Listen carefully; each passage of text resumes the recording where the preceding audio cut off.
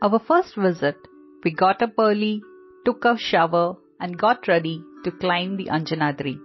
When we reached the destination, the gates were closed. The tourist attractions in and around Hampi were then all closed on weekends during the post-COVID era.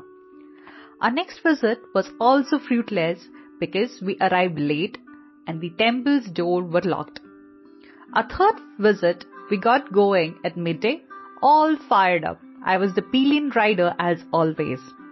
My partner in crime, who also happens to be my companion in Dharma, Artha, Kama and Moksha, posted a warning that travelling up 575 steps wouldn't be simple and advised that we should be steady and keep the same pace.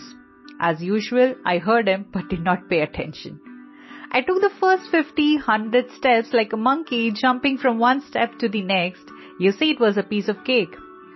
A while later, the internal monkey left me. My ribs were hurting, my mouth was dry, and I thought I was experiencing palpitations. I couldn't breathe and fell on the stairs. Those who were in their late 80s were climbing with vigor and enthusiasm. I, in my late 20s, sulked. But the moment I heard chants of Jai Shri Ram and Jai Bajrangbali, I stood up once again. I hurriedly got to my feet and chanted the Hanuman Chalisa. His shrine at the summit gave me the courage each time I felt like giving up. After 15 to 20 minutes, we arrived at the top. The ascent was worthwhile. The effort we had put into the game paid off. Now a brief about this place. Lord Hanuman was born to Anjana Devi, so he was also known as Anjaneya, and his birthplace was Anjanadri. The Anjanadri Parvatha is located in Karnataka's Vijayanagara district, in the heart of the Anegundi. This area is also known as Kishkinda. Kishkinda region has been mentioned in Ramayana, Mahabharatha and also in Garuda Purana. It was in Kishinda where Lord Rama made a friendly agreement with Sugriva, the brother of the monkey king Vali, and demonstrated his archery skills by shooting through the trunks of the 7 Tala trees. Then he killed Vali and gave his brother Sugriva sovereign control over the monkey land Kishkinda. A temple dedicated to Lord Hanuman sits on the edge of the Anjanadri Betta. The Hanuman idol is carved from the rocks.